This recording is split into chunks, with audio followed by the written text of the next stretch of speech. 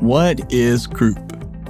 Croup is an acute upper airway infection that results in subglottic swelling and an obstruction below the vocal cords.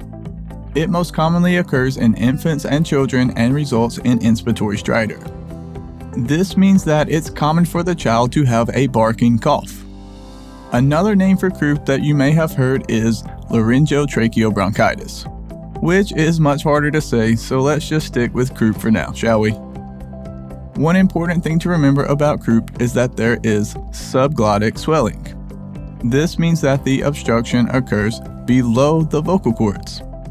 This is the primary way to differentiate this condition from epiglottitis, because instead, epiglottitis has supraglottic swelling, which means that it occurs above the vocal cords.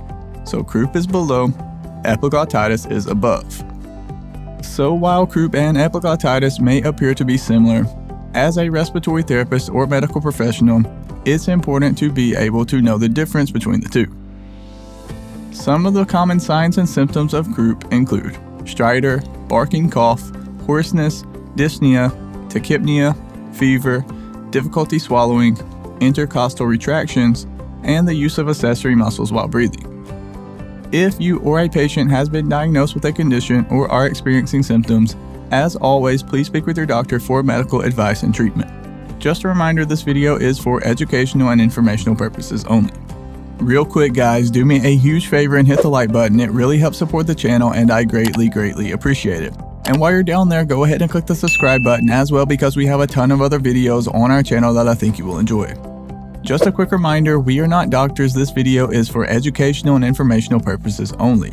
And if you want to dive deeper and learn more about this topic, you can go to respiratorytherapyzone.com, where we have a ton of free study guides, practice questions, and other helpful resources. I'll drop links to everything you need right below this video down in the description. Thank you so much for watching all the way to the end. Have a blessed day, and as always, breathe easy, my friend.